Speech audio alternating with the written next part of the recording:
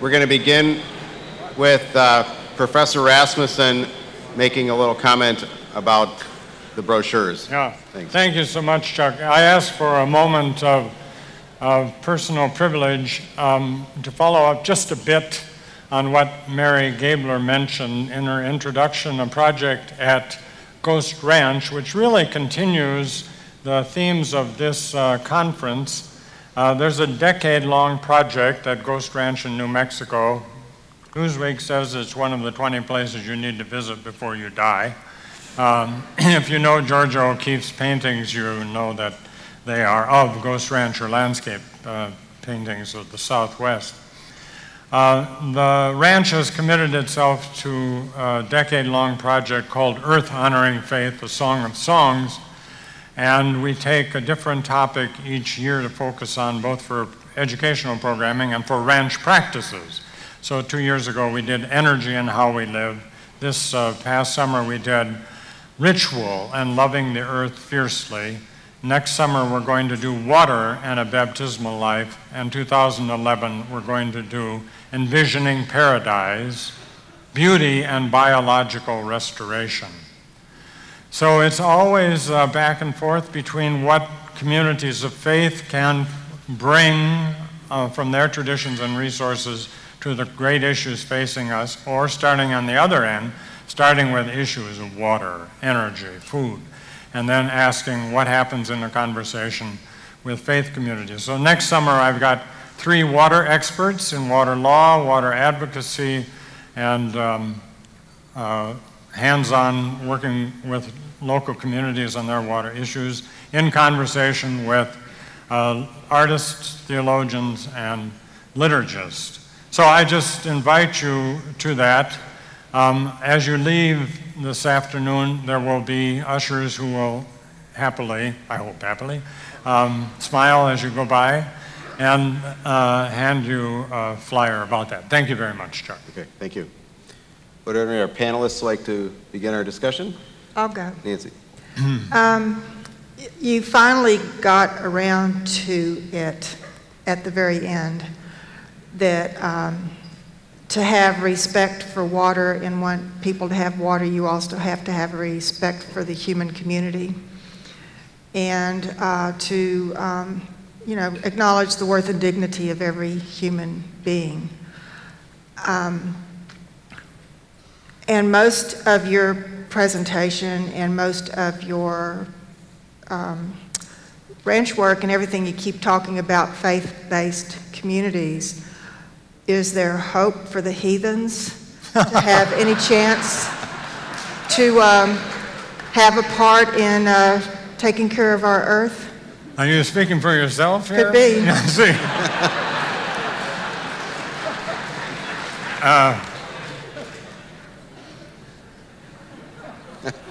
Say yes. Well, yes. Yeah, you're hesitating too long there. I didn't hesitate about the yes. Actually, people as people can be and are moral creatures, whether or not they practice religious faith. Thank you. So, I agree with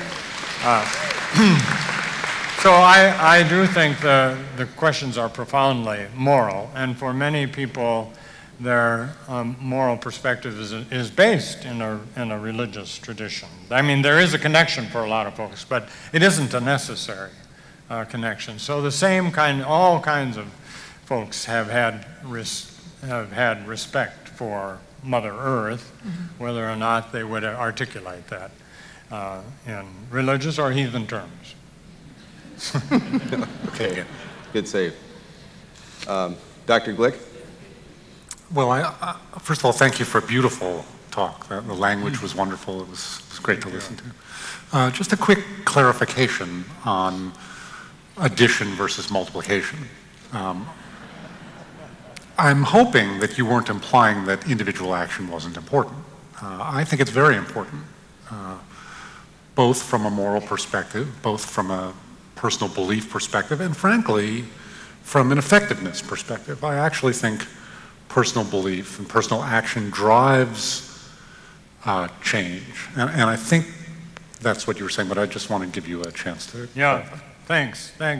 Yeah, and the reason I said that both were truths and needed to be held together, namely the kind of the voluntary, how do we change our hearts and minds, has to be held together with the fact that the behavioral changes often precede the attitudinal ones. But there's a very intimate relationship between them. And if you don't have people making those voluntary individual changes, they probably won't be ready for the bigger changes that have to come through more coercive terms when the time comes. I mean, you have to have a kind of critical mass that's ready for the systemic and the institutional change. And you won't get that critical mass if you don't have people, or it won't sustain itself if you don't have people who don't, in the process, make their own changes. Those shorter showers, or plumbing for gray water, or rain harvesting, et cetera. If you've got all kinds of people doing that, then when it comes to the zoning regulations in the city that require that, you'll have a constituency for it. So I'm all in favor of the integration of these two, and I said just in passing that I thought Derek Jensen's forget about showers was overstating the point. From a religious point of view and from the point of view of Christian faith, the role of the prophetic gesture is an important one. I mean, so Jeremiah says, seek the welfare of the city in which you find yourself. It happens to be in exile, but seek the welfare of Babylon. Buy a patch of real estate there and do something with it. That prophetic gesture, which belongs to this world of voluntary change and changing hearts, minds, growing us up one song at a time, is absolutely critical for the change. The point there was that simply to rely upon a strategy of voluntary action is not sufficient. It's necessary, it's not sufficient. It won't get there. You've got to get the changed laws and institutions. Yeah. David. So, Larry, despite the disparaging remarks about engineers... yeah. I wish I could say some of my best friends are engineers, but I can't, you know, so...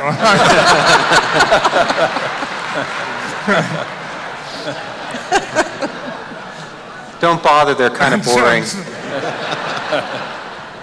But despite the remarks, a lot of what you said resonated with me, and I think made a lot of sense and was easy to understand, and I'm very enthusiastic about it. But when I think about discussions I've had with colleagues in other countries and from other cultures, I'd have a hard time translating your ethic. And so I'm curious about your experiences discussing your water ethic with people from other cultures, and what challenges you think there are in translating this idea across cultures. Yeah, thank you.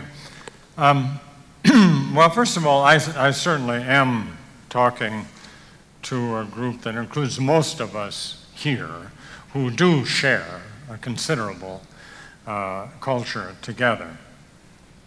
It's all contextual, so it depends on what kind of cultures you're talking about. In this Ghost Ranch project, one of the commitments in the decade-long effort is always to involve other communities in northern New Mexico. Now that includes 1,000 years of Pueblo Indian people who live sustainably on that land, and 400 years of Hispanic farmers. And then you've got us Anglos there, you know. The Pueblo Indian, this is not another country, the same country, although they say we didn't cross the border crossed us, you know. Have got no problem understanding the ethic I'm talking about. They've got much to teach me about how you treat water and how you understand water. And I was, without saying it, I was trying to incorporate some of that wisdom into this. So it depends on what cultures, because their relationship to water will be the starting point, and that will often be one in which water is perceived as a being. A river is a being, or a mountain is a being. So I'm just saying you've got to look at context. It's all about context. Thank you. Dr. Graff? More than once today, we've heard the term water people. Yes. And this is not an engineer joke. There aren't any. I need to digress just slightly in order to ask my question. There once was a popular movie called Poltergeist, in which a little girl sees emanating from her television images of TV people. And these TV people were ghostly and slightly malevolent. And her most famous line in the movie was, "They're here." and as you and other speakers have used the term water people, I have kind of the same spooky feeling. Who are the water people, and how can citizens interact with them? Yeah. Well done. I think Peter Glick, who used that term all the time in his talk, water people, probably had a Really? Oh yeah, yes, you did. Had a different Go back and listen to meaning myself. in mind than I did. I think you were talking about you people who are constantly looking at water conditions and water policy and working in the world of science of water. Whereas my point was a different one. When I talked about water people, I was just trying to say where we are as human beings in an evolutionary context, where we came from and how important water is, because we forget that. Now we're still pretty scary, but you know, that's looking at each other. Okay. I'm not going to respond to that if that's what you're waiting for. I was going to ask. Professor Biswas. Yes, I enjoyed your talk because this is a type of talk I normally do not hear. But in one or two areas I beg to differ from you. And I take up David's question in that regard. You said very approvingly of a gentleman called Grunfeld. Of course, I don't know him very well. I don't know of him. Command and control is wrong. Ah. You did not? Pardon? Command and control? Yes, Yes. that's what he calls the Yes. convention. No, water. yes, convention. Yeah. If you speak in an American context, I have no problem with you. I'm not an expert in the US. You know much more in the US than I do, but I don't have any problem. But the context in the other parts of the world are totally different. Yeah. Let me give you one example, like Asia. It's a vast continent where more than half the people of the world live. If I look at Asia, and if I look at the annual rainfall, which is the main source of water in Asia, except for some Himalayan rivers where the snowfall comes. If I look at the annual rainfall in most of the Asian countries occurs in 80 to 100 hours. 80 to 100 hours, not consecutive. I submit to you and your colleague Grunfeld that you cannot provide water for the millions and billions of people without command and control. When tremendous amount of rain falls in 80 to 100 hours, the chances of storing it, providing it for the rest of the year is impossible with the command and control. So in the different contextual, I beg to differ from you. There's no possibility that without command and control, you'll make progress. Or in fact, what you're suggesting is a recipe for disaster for most of the Indians and the Chinese and the others, if you follow that philosophy. Second, much of the rivers in these countries are ephemeral. That means for 6 to 8 months of the year, there is no water. There is no water in the rivers. They're dry. So because of some of this command and control, few of these rivers have now been made permanent because of the command and control. One example is the Narmada River, which has now made one of the biggest river of Gujarat, Sabarmati, instead of flowing 3 to 4 months a year, it now flows 12 months a year.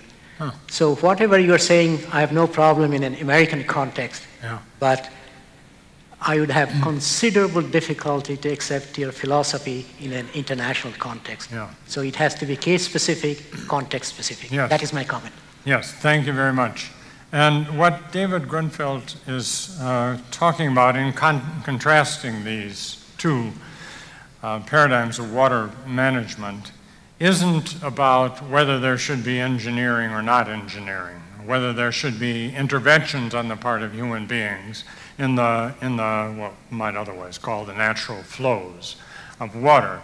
It's whether you are whether it's human beings looking at the context only in terms of the use of water for human beings, and then that becomes the total relationship of human beings to water, or whether it's water for human beings and for the maintenance of the ecosystems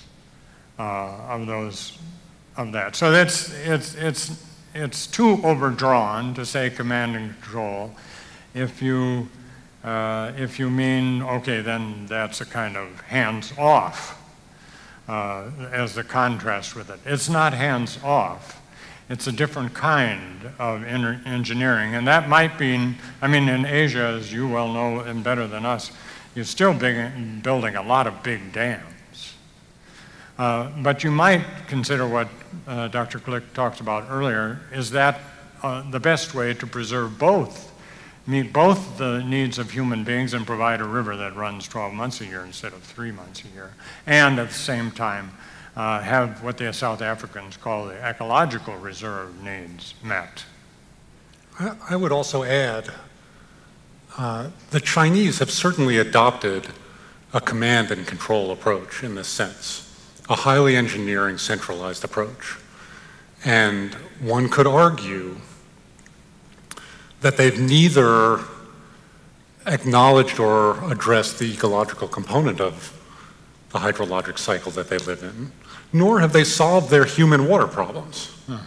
And so there are limits to the command and control approach everywhere. And I think understanding those limits and figuring out how to meet human needs for water and ecological needs for water is really what I think Larry was trying to say. But the comment I was making was, I think in some cultures, and perhaps China might be an example, the assumption that you make that you can explain the ecological need for water and people will see it the same way and decide that it trumps the human need may take work, because I don't think that some of these ideas translate across cultures as easily as we'd like to think they do. And I think that there's different ways culturally of discussing the ecological need and making it compelling, because my experience is sometimes that's lost in translation and a very difficult thing to express. Yeah. Well, frankly, I don't believe that sort of one ethic fits all either. I mean, you must begin where people are and inside their world and work with them and establish trust and communication there. It isn't that I've got an ethic that now is the right one for you. I've got a question from the audience. Is there a tension or conflict between meeting the needs of future generations versus the poor and the natural world with us now? And if so, how do we approach this? Yes, there is a problem, and that's what I was trying to illustrate by showing the combination of escalating human population and quadrupling economic activity. It puts a huge strain on efforts to abide by those three principles for the rights of future generations that I borrowed from Edith Weiss. And I appreciated what has come up in this conference so far in showing that there are, for example, massive inefficiencies to be wrung out of the present way in which we do it. But you can often have, as we do in Santa Fe, and as Peter Glick talked about in the US generally, you can have a decreasing amount of water used by each individuals and yet have a sum total of water exceed what you had before because of the increased population and the increased economic activity. So the trend lines are such that it's a real conflict between the present and the needs of future generations. And I think we've heard enough things to know, and there are many more yet that rely on a genuine resource, the best one of all, human ingenuity, to find the way both for I think the population will level off for a lot of reasons. And I think we'll have much more efficient use of water, including recycled water, and that'll happen too. But right now, we've got a huge conflict, and it is incumbent upon us all to find what ways we can to use less and to preserve the kind of ecosystems that will be there for a while. That's challenged by climate change. That's the wild card here. Okay, thank you. Here's a question that's sort of from the internet and also from an audience member. In your presentation, are you attributing divine elements to water or simply noting its role in creation and life? Yeah. Oops, excuse me. That wasn't part of the comment. I'm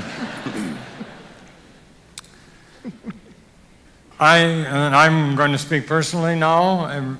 Everybody calls me a theologian. I'm an ethicist. I finally figured out that it's all right to get an invitation to be a theologian in residence, but nobody wants an ethicist in residence. But I'm going to speak as a theological ethicist. There's a very important distinction between sacred and divine. Sacred is a manner of understanding that it has intrinsic value and inherent worth, and that it participates in that which includes the transcendent. And so I tried to get at that by a refrain of, it's a little bit mystical. There's a mystical dimension there as well. I don't consider it divine in the sense that I don't make it a synonym for God. I still draw a distinction between the creator and the created. But that which is the handiwork of the creator is sacred. Okay, thank you. Another one from the internet, actually it came up a couple times in different ways. Which would you say is the root of the water crisis? Overpopulation or personal usage of water?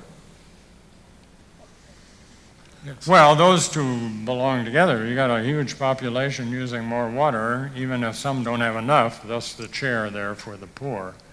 Those two belong together. Okay, all right, thank you.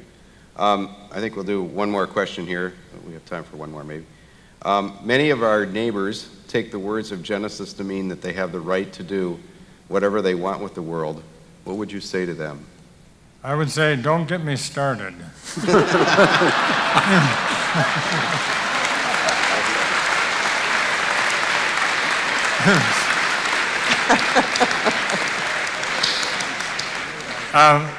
There are two Genesis stories. What people pick up on is in one, be fruitful and multiply. They forget that the first time God commanded that, it was the command to the birds and the fish. Check it out, Genesis 1:21. When human beings are created, the command is to till and, and cultivate. The Hebrew Adam, is a Hebrew pun on the Hebrew Adamah, which means topsoil. Adam is the earth creature. It's a groundling. It's human from humus. Luther says, in his Genesis commentator, the cultivator, the one tilling, came from a clod. We're all clods. whose calling is to till and keep, to preserve, Adamah. When Cain kills Abel, it's not Adam and Eve who cry out. I'm sure they did cry out. It's Adamah. It's the ground that cries out. And Cain says, when he's to be expelled from Eden, it's too great a burden for me to be expelled from the land. So this relationship in Hebrew is, as it is in many primordial human visions, one of us as earth creatures who emerge from the earth, live a while, return to the earth, and our calling is to till and preserve the earth. Okay, thank you.